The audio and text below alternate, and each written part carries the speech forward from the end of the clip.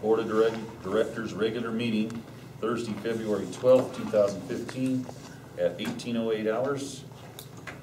Director Fox, will you lead us in the Pledge of Allegiance? I pledge allegiance to the flag of the United States of America, and to the republic for which it stands, one nation, under God, indivisible, with liberty and justice for all. All right, thank you.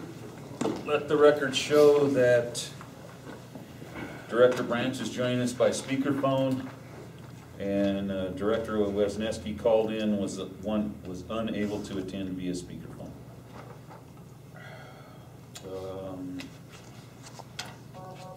Additions to the agenda, I would like to add one item under the Fire Chief's report. We will be getting a 2014 Wildland Summary Report from Deputy Chief Ware. Any other additions or deletions to the agenda? Just need a motion. Okay, motion to accept the change. So moved. Second. All those in favor? Aye. Okay. Aye. All right. Review the January 8th, 2015 regular meeting minutes.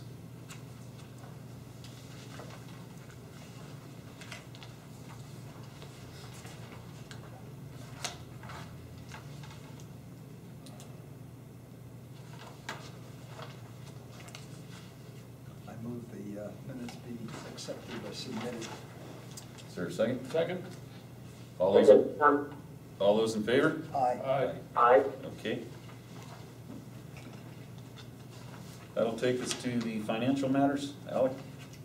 You have, as usual, a summary of our January financials. How close to real are these? Are they still preliminary or? The January is preliminary because, and we're about to make some adjustments. All right. And then they'll obviously be subject to the audit adjustments. But it's close. And we have expenditures of $264,804, and I move that that amount of expenditures be approved. Is there a second? Second.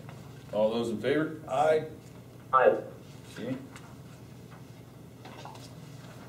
Anything else? Nope. That will take us to the Fire Chief's report. Okay, January we had 127 calls, which was by far our busiest start to the year ever. In comparison, last year we had 87 calls for the month. You know why? You know, the biggest single thing that we've been seeing is an increase in EMS calls. Is that because more people have insurance? I would say that's probably a good part of it. We also are getting a lot more people coming from Conifer Medical Clinic and Conifer Medical Center, and in fact, apparently their business is booming to the point that they are considering having to move because they're outgrowing their facility there. So we're definitely seeing a lot more just general activity, and I think that we're also seeing that in terms of just the number of vehicles on the road, the number of accidents, just everything in general seems to just be taking off. And in fact, for January, not only was it up in terms of calls, but we transported 53 patients during the month, which is our busiest month ever. Prior to that, we'd had 50 calls in a month, and typically summertime's our busier season for just about everything. So, seeing our busiest single month in the winter was a little bit unusual, and it did follow an exceptionally busy December as well. So we're kind of watching how the trends go. February has kind of dropped back to normal so far, but we're at our current rate, we're still well ahead of any previous year in terms of how many calls we're rolling. Let's see, other things this is a obviously grant season, so we did get 2 grants requests in on the Colorado Firefighter Safety and Disease Prevention Program, which is the new grant that started in January this year. And then we also did apply for a fire engine and rescue tools through the Assistance to Firefighters grant, and also applied for rescue tools through the EMS grant for the state. And now the newest grant that just opened 3 days ago is the SAFER grant, the federal staffing grant. And this actually is, even though it's 2015, this has been a held over grant that was authorized for 2013. And you know, they just finally got around to putting that out. There's been talk for quite a while over whether or not that particular grant program would continue into the future, but this one is guaranteed in that the money was appropriated 2 years ago and has just been sitting. That grant is a grant for hiring, and the terms of the grant are essentially 100% funding for all costs associated with the positions for a 2-year period, and then no mandate to maintain the positions afterward. So we're evaluating that to see if it would be worth doing, even if we knew that you know, we would not be continuing those positions past that the grant period. You know, that would be a huge benefit to you know, if we hired a couple of our volunteers for that time period. You know, that would be a good thing for our citizens in terms of having a couple more on staff, particularly with the amount of calls that we're running these days. And obviously it would be good for those individuals in terms of, you know, if we elected not to continue them because you know, we couldn't bring that up in the budget, you know, they would be, you know, well ahead toward you know, obtaining another firefighting job elsewhere after doing that. So I think that's you know, looks like a pretty solid deal for both, you know, the citizens and for, you know, our personnel. You know, one of the things that we did see with, you know, obviously with running 127 calls during January, that you know, we were running 3 calls at a time on average 4 or 5 days out of every week, and 2 calls at a time almost half the time.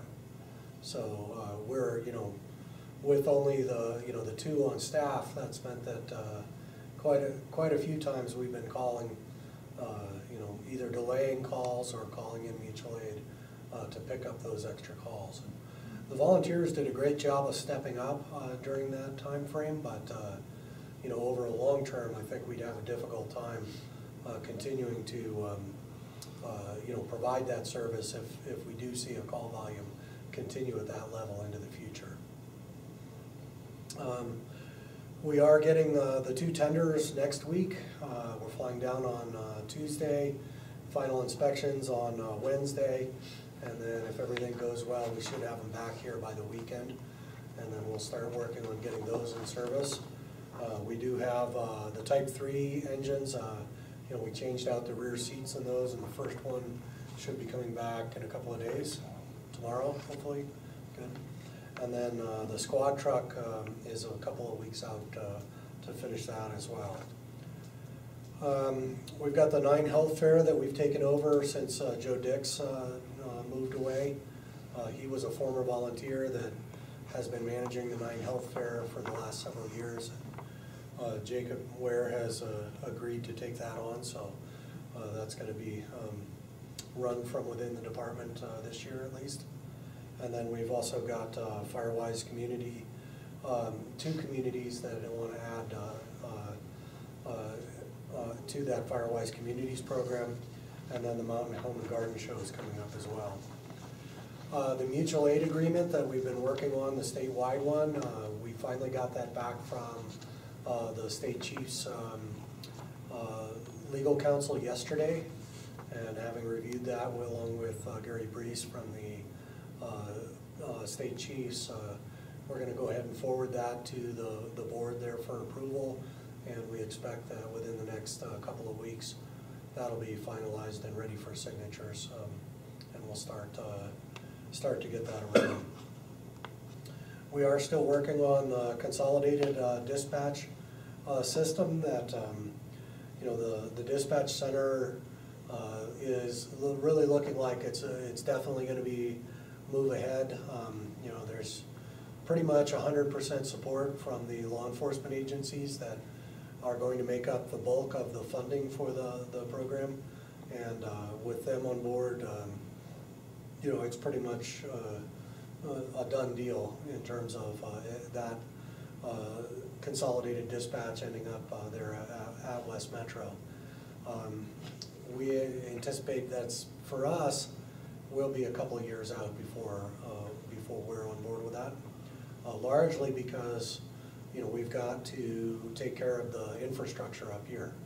You know, with all the rest of the area is all on the trunked linked system with fiber cable and everything. Up here, we're still, you know, kind of behind on the technology for linking the radio systems together. We did get a grant, I believe I mentioned that before, to pay for the engineering on that, and they did come back a couple of days ago with their proposal, which is that they're estimating between $481,000 and $718,000 to build out the radio system, basically for all of the foothills areas of Jefferson County. Would we stay on VHF? We would stay on VHF with that, but They would link to 800. Right, there'll be an 800 link, and there'll also be a link between all of the agencies so that, you know, there won't be separate channels for every agency up here. The North Central region also has indicated that they would be very amenable to funding, you know, that project, or at least part of that project, you know, as we move ahead. You know, we're looking at, you know, between all the agencies involved, probably between 50 and 70,000, you know, in infrastructure costs to build that system out. Hopefully, the bulk of that would be paid for with Homeland Security funds. That has been one of their main, the main things that they have been funding in the past. They did fund all of the Clear Creek, Gilpin County system. They funded quite a bit of the systems along the North Corridor. So it's a pretty good likelihood that they'll go ahead and fund that system also. Okay, and then Chief Ware has our summary of the Wildland program for last year. Hopefully next year we'll get this out a little bit sooner, but I kind of wanted to put together some numbers of what we actually did over the fire season, kind of where we went and kind of how everything got put together. You know, our Wildland program's really taken off over the last 5 years. And so hopefully at the end of the year I'll kind of have an annual report as to what we've done. In the spreadsheet you can see we had rigs available for 142 days. We ended up with 72 days committed to incidents across the department. We ended up driving 7,200 miles over with our engines that were out, as well as command vehicles. And we ended up having 15 members that were available for fire assignments within the department. In the last page is kind of a brief synopsis of the whole year. 2014 was a relatively slow year on the Front Range of Colorado, and as well as in the region. We had a total of 7 wildland incidents. That was it last year, for less than 2 acres total. Most of them were lightning strikes that they just wouldn't go anywhere because of the fuel moistures. You know, we had several that would get seated in a tree and kind of reach out, 20 feet from the tree well, and then they just run out of steam because even the grass was so wet, which is good. Across the country, there were 34,000 fires, burned 1.7 million acres. There were 4,000 more fires across the country, but the acres that were burned, it was actually almost nearly 1 million acres less than the prior year. So the quantity was up, but the total acreage was down pretty significantly. And that data is from NIFC. We were able to purchase 2 new Type 3s. You guys knew about that. One of them, we had all the warranty issues. I think a total of like 15 days out for warranty repairs, and I think close to $15,000 international aid with warranty repairs, but we finally got that handled. One of them's in Station 3, the other one was here, and we finally were able to sell that Type 6 engine, which took 8 months to sell or something or other. We started making things available in May. Our first assignment was July 17th. I actually went out as a heavy equipment boss. Then I went to Idaho and then ended up in Washington on the Carlton Complex. The next one was a Type 3 order, engine 455, Parks +3, went to Severity and Region 5, which is Northern California. Then another Type 3 order, I think that same day or the day after, for a second Type 3 for another Severity order. And then 455 ended up getting assigned to the Coffee Complex, and they ended up extending in 21 days on Severity, bouncing around up there. The other engine timed out at 14 days, and then that crew was swapped out and replaced by myself +3. We also ended up with 4 detailers from Denver Fire to help with staffing this year, which is a pretty successful program. It really made it a lot easier for us to have a little more depth in our staffing. If we couldn't get it here, we could reach out to them. And I think it also helped them. Most of those guys hopefully had fun and learned something or other. And hopefully we'll be able to continue that relationship. It's actually becoming very successful. We've had 3 or 4 other agencies ask us about helping to staff our rigs now, which is pretty flattering. That's a good sign of a program. Last year we did do 1 ST12 class, the Wildland chainsaw class. We had 22 students. We have 5 from Denver, 1 from Clear Creek, and 2 from Adams County. And the last big thing that happened last year, Captain Alex Parks finished his engine boss task book, so he was a certified engine boss, and last season was his first season acting as an engine boss on out district assignments. And that was pretty much what we did last year. Thank you.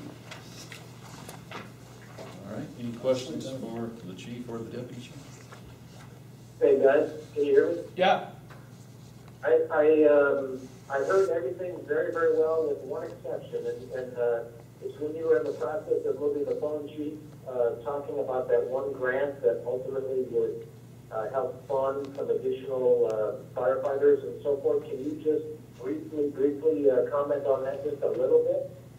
Right, so that is a FEMA grant that would pay for 100% of the salary and benefits for any staff that we were successful in getting on the grant for a period of 2 years.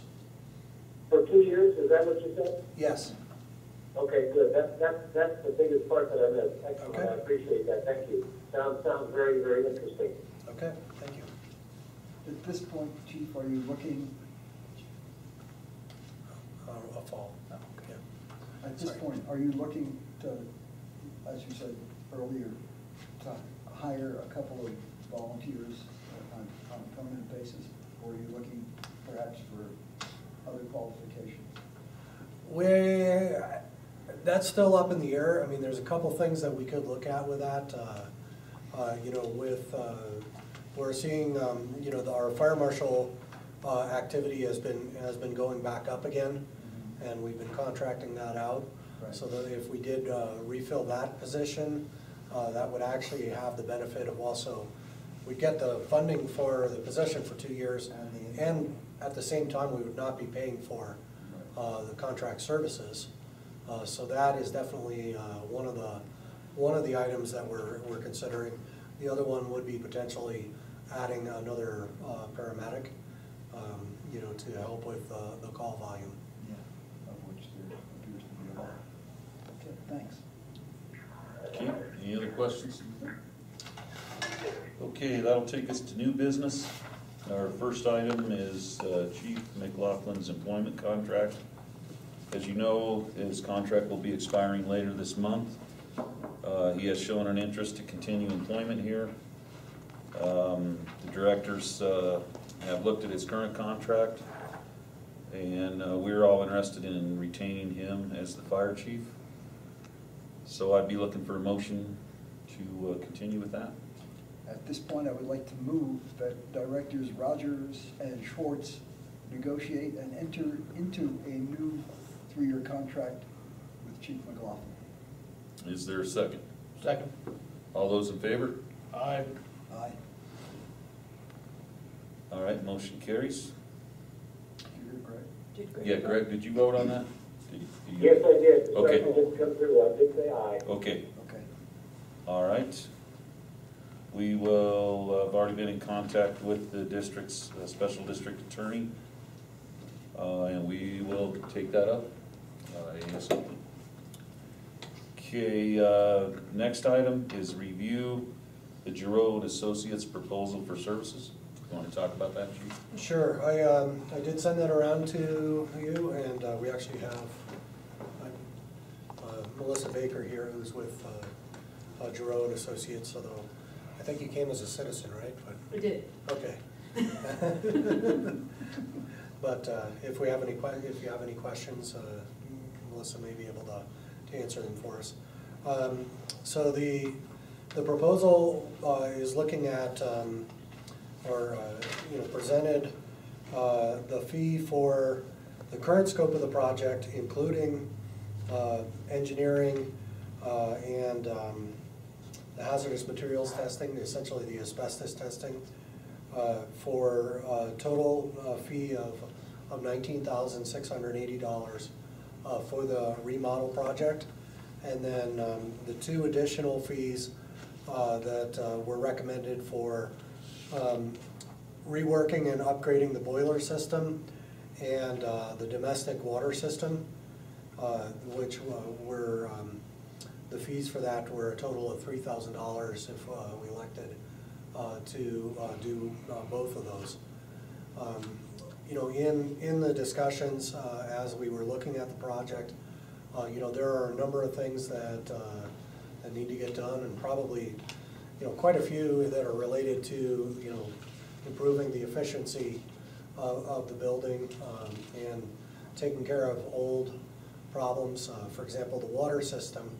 In reviewing our old records on that, the water here runs brown and is not drinkable. Actually, it has since the well was first drilled, and they didn't take care of it at the time, so we've been living with that. And then obviously the system is fairly old, and a lot of the components are probably due to be replaced. We've run into issues recently. Obviously, I think the boiler has been out for a number of days now. We've had water leaks out of the system. And then the basic project. Obviously we've got the old part of the upstairs that really needs to just be pulled apart and redone. We've got basically 50 years of tacking on and cobbling together, and 30-year-old carpeting and 50-year-old plumbing. So it's a project that needed to get done a long time ago, and my recommendation is that we go ahead and start with this. We know that we may end up being more expensive than was originally set aside for this project during this current year, but there are some aspects of this that would not have to be done in a single year. So we can essentially elect to do what we need to do as we move ahead over the next several years. Chief, this is Greg. Hey, real quick, I'm just wondering, given the ramifications and the somewhat unexpected, addition of the water and the septic, pieces that need to be significantly addressed, if those rise in priority, do we have some things that can, as you say, maybe lower in priority and potentially then be phased, not phased out, but phased over not necessarily 2015, but say, for example, next year? I think that we could. I think that we can do whatever parts make sense in the order that we need to do them. Also, I do think that we did end up, I believe, carrying over more funds than originally estimated. I'm not sure exactly how much that is going to end up being yet. So when we get final numbers, we may have a little bit more room in that. We basically had carried over a reserve of approximately $1 million. So, if it did make more sense to do all those projects at the same time, if we're going to be more cost effective, we could bring to the board, a proposal to increase the budget amount for that as well. Does this require a motion? Okay. From Thank you. the board to approve this? Right, so the first step of this would be to, approve entering into an agreement with Gerou Associates to go ahead with the architectural and engineering work that's needed before we begin any of the projects. Now, this is for this $19,680. You mentioned another 3,000. Right, if you look further down, there's the additional services listed on the next page. That's the following page, additional services. I see. Okay. So this is just the study on the replacing of these items. That would be the actual, the engineering that's required to do it. So basically, the design of, of the water system and of the. But replacing the existing domestic water supply, new well pump and pressure tank, that's not $1,000, that's just the engineering stuff. That's the engineering, right. Okay. All right. So we would get, from these things, we would then get the design of the entire project and cost estimates of the various stages. Right, to, So you would get the construction documents that could then be sent out for bid to then find out what those costs are to do those items. But you wouldn't be estimating the costs, or? We would be going in and talking with different contractors to find out what those costs are, because we don't want to just estimate, we want to know. But will that be included in the report that will come to us? I don't believe it's included in that particular proposal, because the documents, there's a construction phase services from talking with contractors in the bidding process that's included in acquiring those numbers. So yeah, actually. So. It would, and I apologize. So when we get the report, this report, we will know roughly how much each stage is going to cost. You will have bids for what each stage will cost. We'll have bids? Yeah. With the final report? That's included, the services to send this out for bid with different contractors. The question that isn't clear to our firm is if you're looking for bids from multiple contractors, or how you want to go about that. And so we've included time in there for that process, and we can define what that process is. But we need to look at the whole thing before we send things out to bid, don't we? not really, no, because, when the drawings are done, if we bid it out, if it's too expensive to do a particular part of it, we can put that off. It would probably have to be rebid, but we would have a number. Okay, just so that we have. Yeah, I agree with that, makes sense to me.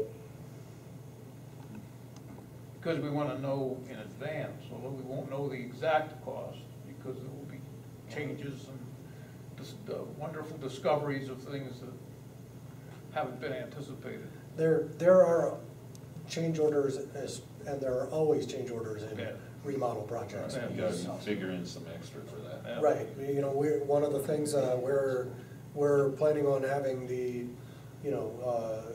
materials tested for asbestos to find out if there is any.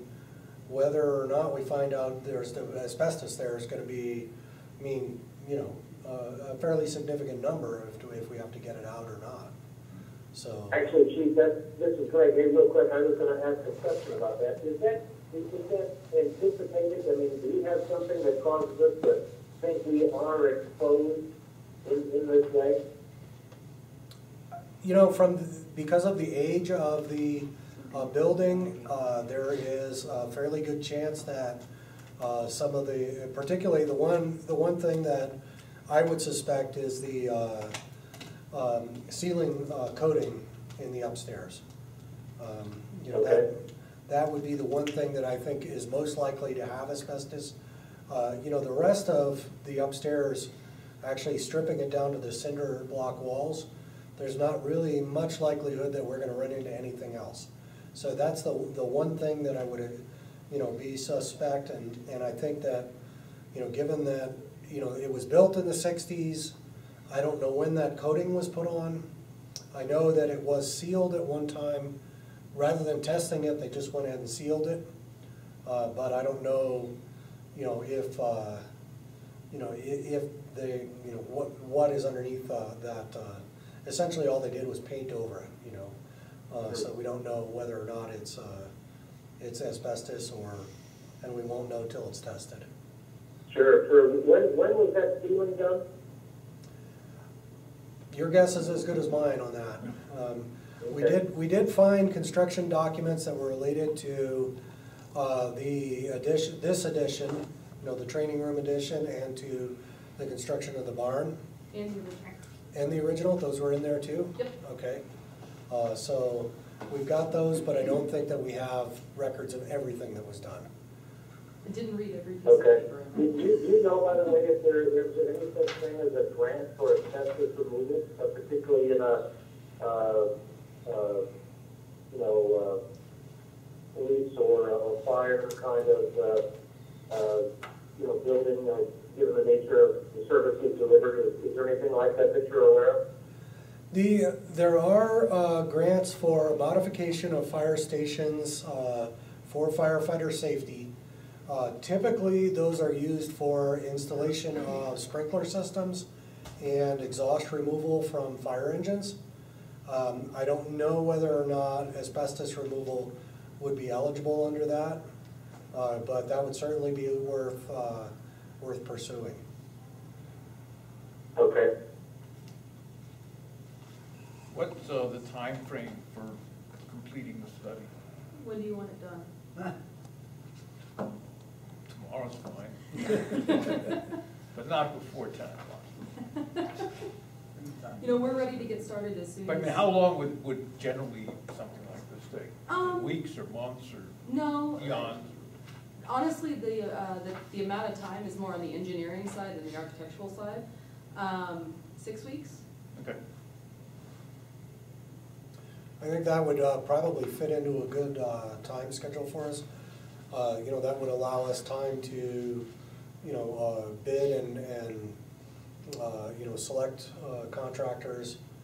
They're gonna need lead time. What we're hoping is that construction occurs during the summer, because obviously we're gonna be displacing the firefighters for a while.